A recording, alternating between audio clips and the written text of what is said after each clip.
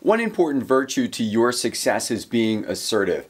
I was taught early on that salespeople should be assertive, but stop short of being aggressive.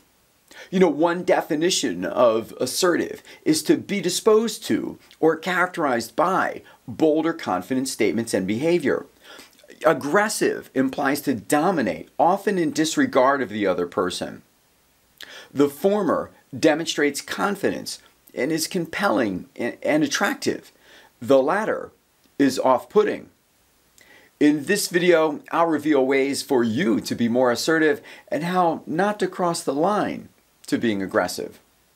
Mark Rodgers for Dealer News Magazine. Sales success in 60 seconds or less.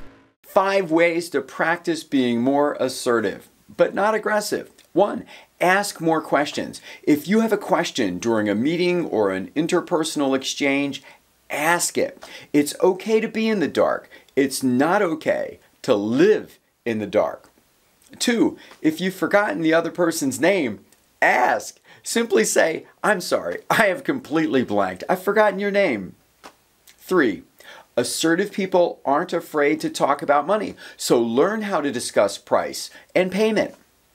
4, practice bringing up new ideas. Simply say, "What if we," and then pitch it. And finally, practice my 2 shots and salute strategy. If after 2 runs at something, the other person still resists, forget about it. Live to fight another day. Not doing so will result in you hearing people say, "We like your passion." And what they're really saying is, "We think you're crazy." So practice being assertive, but not aggressive. All right, now go sell something, will ya?